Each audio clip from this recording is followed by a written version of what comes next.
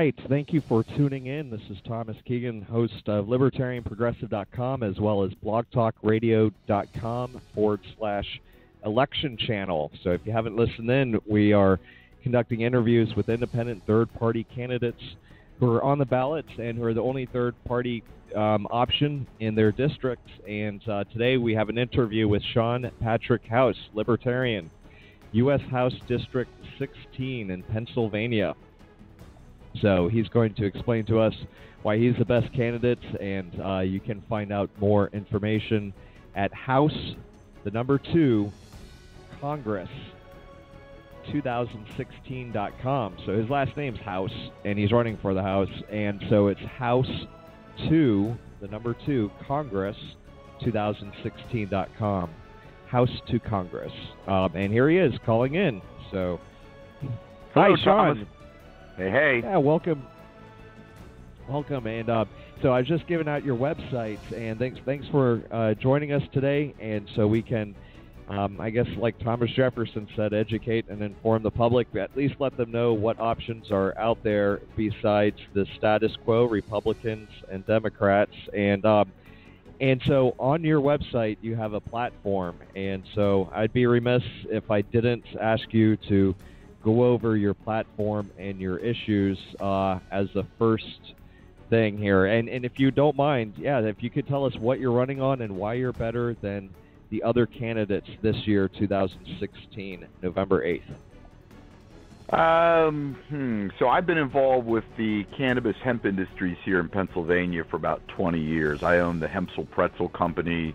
That's at hempsels.com. I contract with Pennsylvania bakeries that do a hemp soft pretzel, and this is all industrial hemp, not medicinal cannabis. So it's funny how this came about, because our Congressman Joe Pitts, who had held this seat for 10 terms or 20 years, was not seeking re-election, and the Hemp Industries Association had contacted me in the past because every time we'd write a letter about him holding things up in committee, we'd get this form letter: thank you for your support of marijuana at this time, blah blah blah blah blah. And I've been a struggling businessman for years, and I found out when I'd contacted him that he wasn't running. And I'm originally born from Coatesville, Pennsylvania, which is, again, outside of Philadelphia, and it's part of the 16th Congressional. And I thought, wow, Pennsylvania is going to be growing hemp here, even though it's a slow process. I feel like I've accomplished something. I'm a small business person. I have a Bachelor of Science degree in Computer Information Systems, and I've been involved with the Libertarian Party since 1992. So I did throw my hat in the ring last year, November. Ken Krawchuk of the Libertarian Party was trying to convince me to run for lieutenant governor, and I was like, you know what? I think I can make more of a difference in this congressional race. And I am running against a Republican Senator, Lloyd Smucker, who voted against SB 3, which was the medical cannabis bill, and another young lady on the Democratic side, Christine Hartman. And I just think I'll be a better voice for the constituents of the 16th Congressional District. I have a libertarian platform, but one of my main focuses is recognizing the absolute right of the individual to self-cultivate cannabis. This gets rid of our Pennsylvania state store mentality, because people have been against, decriminalizing or legalizing cannabis, but in Pennsylvania, but they're seeing what Colorado's doing, and they're making money, and so greed becomes a part of this equation, and they want to heavily regulate it and control it. And besides all the other issues with education and health care and pensions and the wars, and no one's speaking out against that, I feel that I am the best candidate to represent the people, not the corporate interests that control a lot of our Congress, especially in Pennsylvania. All right, well, that sounds great, Shawn. And so you are the only third option in your district, and so you did put on here, so localize education, just reading the highlights here, downsize the U.S. military, increase diplomacy. Actually, if you don't mind going into that a little bit, what are some of the main points, benefits, for America, downsizing the U.S. military, increasing diplomacy? Well, look at what we're having with all these the refugee crisis. And why do we have refugees? Because we're out there bombing. We're all over the Middle East. We are all over the world. Our empire is basically too widespread. And where's the money coming from? My father served in Vietnam, and here we're in Afghanistan longer than that. And what for? We're looking at providing military aid, $38 billion to Israel. I think we're sending $8 million a day, basically. And again, where's this money coming from but the taxpayers? And we're going to be needing funds for refugees. Well, how about we stop what we're doing with supplying both sides of a conflict with weapons, being the policeman of the world, back off from that. I think we could decrease terrorism, and that certainly has increased, and that's basically because we are all over the world trying to be the policeman of the world. And there's just a lot of things going behind the scenes that the average person is not aware of. So we need to extend diplomacy and peace and stop with this bombing mentality that we have. And a lot of it, again, is over oil and control of natural resources, all in the name of national security. So, again, the people in the 16th Congressional District are English, Amish, Mennonite, a lot of farming, and I think we've just had the wool pulled over our eyes for too long. We haven't adhered to President Eisenhower's farewell address warning us about the military-industrial complex in 1954, and here we are, 45, 50 years later, and things continue to be the way they are. So I certainly want to be that candidate of peace. I believe in a strong national defense, but that is not, again, perpetuating wars and getting in the middle of civil wars as we've been doing, whether it's through the CIA, whether it's through the Pentagon, or whether it's through corporate interest. It's amazing that we have so many paid private contractors out there making more than U.S. troops. And when we have, 22 veterans a day committing suicide, that does not say much for what we're sending them into without any strong objectives, without any targets, and this thing of terrorism versus criminality. So there are other ways of dealing with these conflicts versus dropping massive amounts of bombs on citizens in Syria, Afghanistan, and the such. So we can choose between an empire versus a democratically elected republic. And you did mention earlier about being a small business owner, and so if you don't mind, I'm just going to go through some topics here. What about small and mid-sized businesses? What would you do to be an advocate, a representative for small and mid-sized businesses, and how would that affect everyone? Like I said, I've been involved with the hemp industry for about 20 years, and I don't understand how anyone today can really create a business by themselves without seeking subsidies in one way or another. Part of the business issue deals with our monetary supply, and that's something that Congress has abrogated their responsibility dealing with currency and coinage. We're working with the Federal Reserve. So right off the start, we are working with a fiat currency, which is not helping. This issue with the interest rates and all this behind-the-scenes manipulation.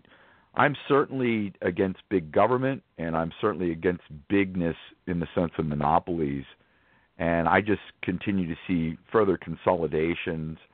We need to free up a lot of rules and restrictions so we can foster a sense of people getting involved to take care of problems and provide services and issues. I mean, even the Ubers of the world and And folks that are trying to be competitive, trying to show a new way of doing things, are still being met with a lot of resistance.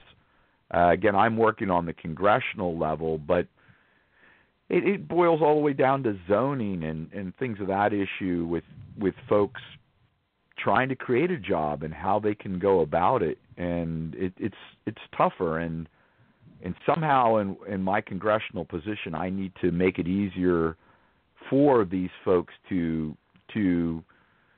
be creative and take the lead and create more smaller businesses versus bigger businesses and get more choice into the equation and help budding entrepreneurs become filling these needs versus consolidation as we see over and over with big box stores and things of that nature. So there's a lot of work, and I don't obviously have all the answers, but it's pulling the right people around me and putting that forward versus our typical Coke and Pepsi, Democrat and Republican mentality of how and what should be done with businesses. So, again, I don't have all the answers here, Thomas, but I certainly want to be that voice and start thinking outside of the box for creativity. And certainly the power of the Internet has helped, but here again we have, in the name of national security, our presidential candidates trying to limit the Internet. And this has certainly helped level the playing fields when it comes to people getting involved and creating services. And even our educational system, which needs a lot to be desired, we need to get outside of the box and have children coming up being able to work at solving problems versus just taking tests. So there's a lot to be done, but it's certainly multifaceted. Yeah, and it seems like we're having a self-perpetuating status quo. I mean, because, we're talking about the importance of competition, and so maybe the key to that is some more competition in our politics besides just Republicans and Democrats. I mean, like you said, Coke and Pepsi. Maybe it's time for some Arizona iced tea and kombucha and whatever else. I'm right there with water. I mean, when we're out campaigning, I just tell people we're tired of Coke and Pepsi. My 10-year-old knows, and I don't drink either one, but it's too much syrup. We want water. We want clean, pure water. I want to get to the root of issues. The part of anarchy is getting to the root of the issue, not glossing over as our typical politicians are. I feel I'm more of a statesman. I feel, again, that I'm speaking for the people. We're looking for justice and not to continue this status quo and getting away from our constitutional republic and rule by law, where there's two tiers, whether it's in business or whether it's politics, and obeying the law and enforcing the law, but the good laws, not fraud and stealing. Those type of laws, need to be enforced versus some people getting to get out of jail free or being able to pollute carte blanche without suffering consequences.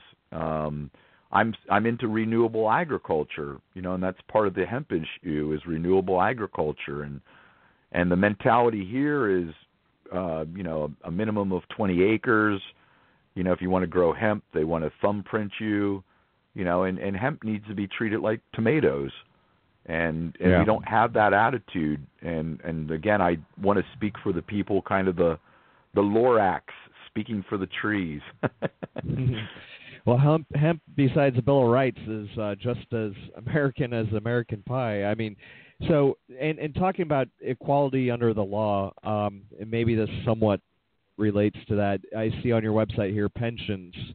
Could you expand on pensions? I'll tell you what, my feeling, my gut feeling is no one deserves a taxpayer-funded pension.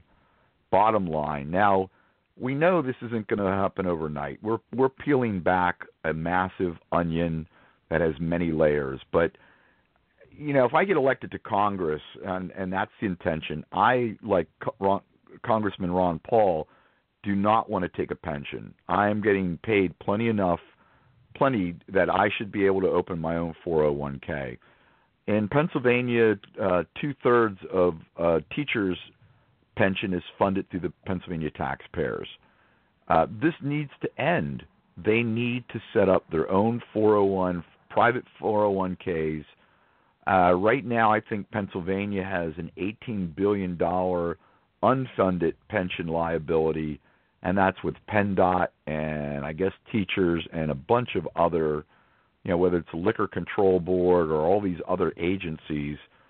But we need to stop. We cannot perpetuate this thing with. This is certainly the best way, instead of having a constitutional convention and enacting term limits, let's stop giving these guys taxpayer-funded pensions. Now, the fellow that I plan on replacing, Representative Joe Pitts, retiring, is going to get $90,000 a year as a pension for serving in Congress. This does not include his military pension. This does not include his teacher's pension.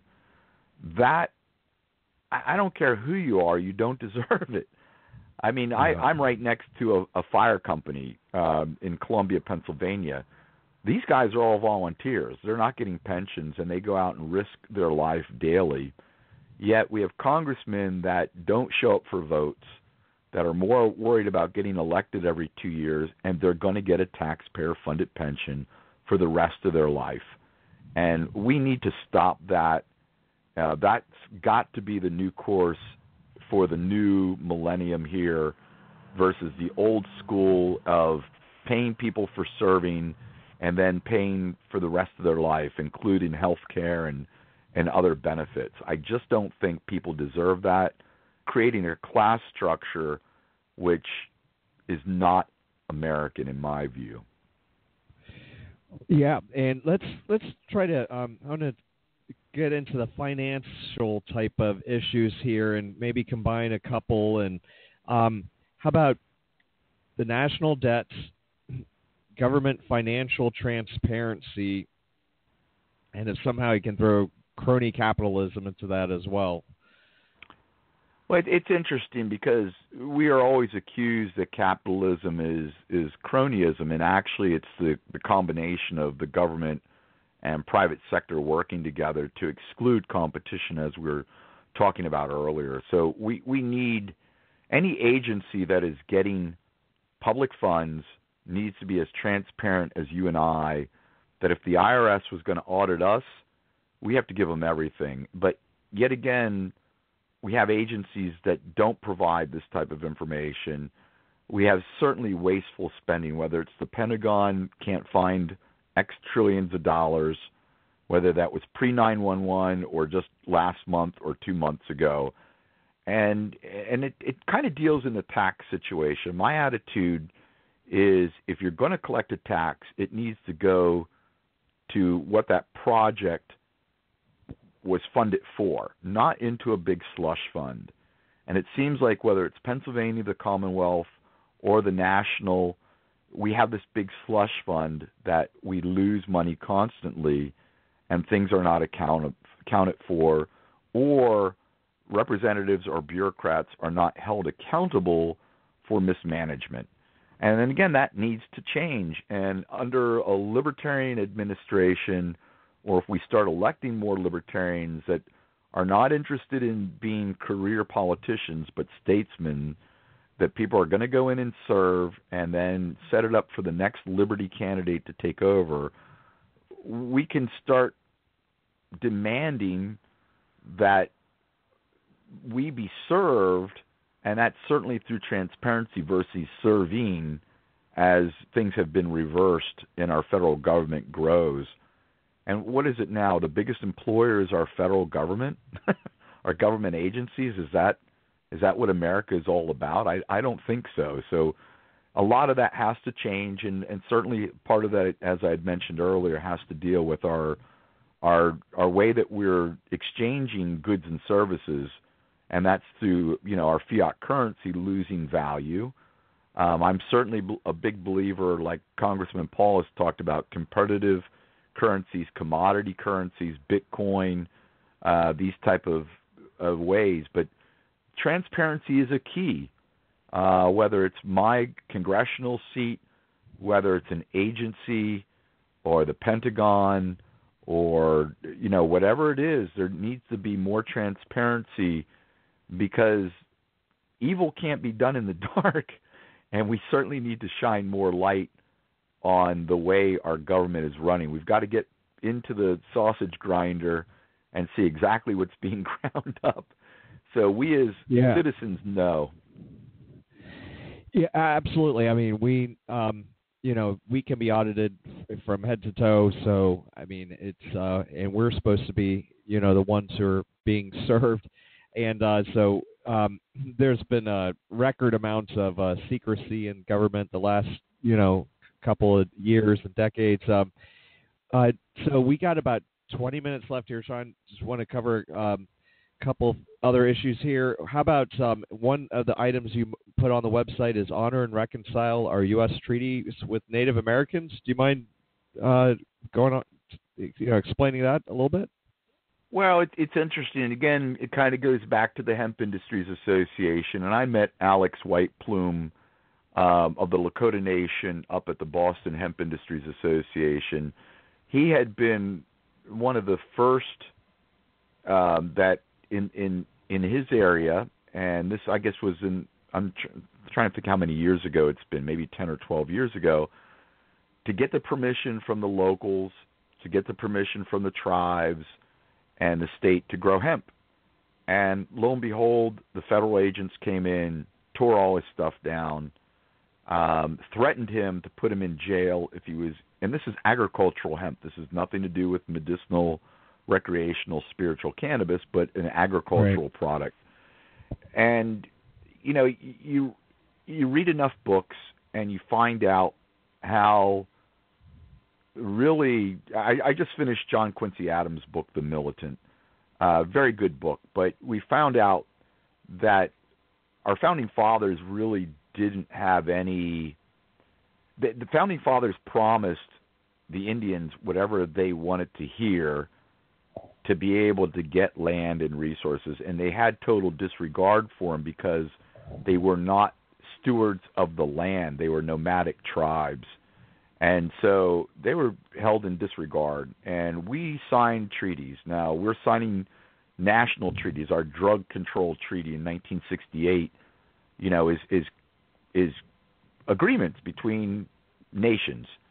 And here we've signed treaties with the natives, the true Native Americans. Now, again, it can all be disputed whether the Irish were here, the Swedes were here, or whoever. But regardless, we signed treaties, and we did not honor those treaties and continue to take land, and they continue to do this to the Navajo and to get mineral rights, just like we're doing throughout the rest of the world, and we need to honor that.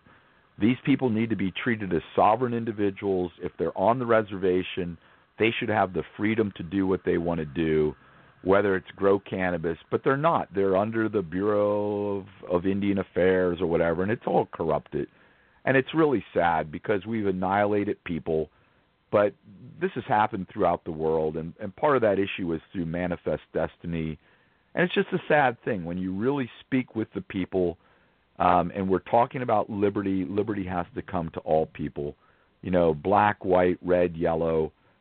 Everyone needs to be treated fairly, and certainly the Libertarians welcome all races, all tribes into the freedom movement. And so I put in there that we need to honor our treaties with these folks, especially the folks that are still here. So that's what I added into as part of my platform on a federal level.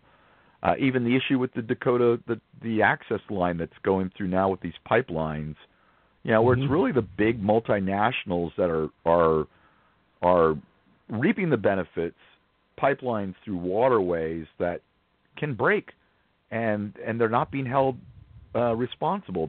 They have limited liability, when it comes to this pollution and killing our waterways, and we need clean water more than we need oil. I mean, I know there's a lot of people that might argue against this, but folks that are going to do that type of work need to be held accountable when there is that spill, and they're really not. And the Native Americans want clean water, and if they have an oil spill in there, it's going to ruin it, just like they've done to the Navajo reservations, the territories down there. So that's why I said about honoring the treaties. Yeah, and how can we expect others to honor treaties with us if we don't honor them with others? And so how about, let's see here, election reform. Do you have any thoughts about election reform? Well, certainly. Now, I'm included in our debates October 10th through Great. the Chamber of Commerce and the Awesome. Lancaster newspapers. Why aren't our presidential candidates included in the debates when they made all 50 ballot access? The polling is corrupt. The electoral system, I do agree with. I mean, we don't want mobocracy. It's real easy to sway the public's opinion when they're more interested in the Steelers and Phillies or the Florida Marlins, versus their civic responsibility. So, and that gets into competing education, so people want to learn about civics versus, things that are distractions. So we need to reform that. If you're on the ballot, you should be in the debates. That's a no-brainer. We in Pennsylvania, working with the Constitutional Party and the Green Party, got a superior court judge to lower our ballot access, where we actually needed 26,000 signatures, which means we needed 30-some thousand because we needed to have that buffer. Yeah. Right, and the judge, God bless him, reduced our ballot access to 5,000. Now, the National LP had already spent $62,000, and this is what happens to us Libertarians every year. Is and we're all volunteers. We're all working full-time jobs, and here we have to get all these signatures. And I don't mind getting signatures because, to me, that's part of campaigning. Getting out there, meeting people, getting some type of commitment. Excessive ballot access signatures are not free and fair ballot rules that are in our Constitution. And that's what we were looking for. And even my opponent, the Republican Senator Lloyd Smucker, voted against this or would not put this through. So he had a vested interest to make sure, again, there's not competition. And that's what it all boils down to, getting the best from folks, whether it's our elected representatives or business, is through competition. And so certainly ballot access is one of those issues, and free and equal access has to be that other thing, because, again, we need more than McDonald's and Burger King, which I detest. We need more than Coke and Pepsi, which I detest. And we need more representative democracy, or more representation for all our independents and folks that do not subscribe to the two old parties. Yeah, and I would say, I mean, as far as that vote that he did against competition, he would have looked better supporting it, even if he didn't think that, it would benefit him. And so, I mean, if, it just shows that, he's in favor of fairness and equal playing field, not results, but a more level playing field. What about trade? What are your thoughts on trading with other countries? I love it. I go up to the Porcupine Festival in Lancaster, New Hampshire, and we trade my hemp soft pretzels for silver coins, all kinds of stuff. And it should be the same way with the rest of the world. It's funny that somehow China is kind of an enemy of ours, although apples are made in China. We borrow from the Chinese. Politics equals control, and I detest it. And certainly we want to trade, but we should not be creating rules and regulations that end up driving our manufacturing base to other countries. And so we need fair trade. I was never a big fan of NAFTA. I don't know enough about the TPP, but it seems odd that companies have the ability to sue us if they don't get into, get what they bargained for through treaties or however that works. So, but I certainly, want fair trade. And I'm one that thinks that things need to be labeled correctly, too. If our chicken is being sent over to China to be processed and then sent back here, I want to know that. I don't want to know that it came from Arkansas, the pork, and then was processed in some other country. That's not helping me as a diligent consumer be aware of what I'm consuming. So I'm all for fair trade, but certainly tell me where it's coming from, who I'm dealing with, so I have a choice. Again, gets back to competition. And truthful advertising as well. Right. I'm not into mandating necessarily. I mean, it's like the GMO issue. And as a manufacturer, I do my own due diligence without being told, so I can tell the consumer, hey, we're using hemp seed that is non-GMO. You didn't have to mandate that for me, but that's, as a manufacturer, I want to be as truthful to the customer, so we're building relationships, and I want long-term customers. So, but I do want the best price, and I want quality when it comes that way. So, yes, I'm all for fair trade if there ever is such a thing, and that is one of the powers that we have for tariffs, to raise revenue for the proper role of government, but. It just seems odd that we've driven all our manufacturing base, or a big bit of it, overseas. So I believe in fair trade, but we need opportunities here so we can create that strong manufacturing base that we used to have. Yeah, just one quick point about GMO labeling. I mean, if someone gets a patent for something it no longer technically is what it originally, was thought to be if it has a patent. So if I had some special kind of tomato and if I got a patent on that kind of tomato, then I should have to label it what it is. I can't have it both ways. Either I have the patent and then so it's not necessarily a tomato anymore, or I don't get to patent it, I'll tell you what, Thomas, that goes into the hemp seed.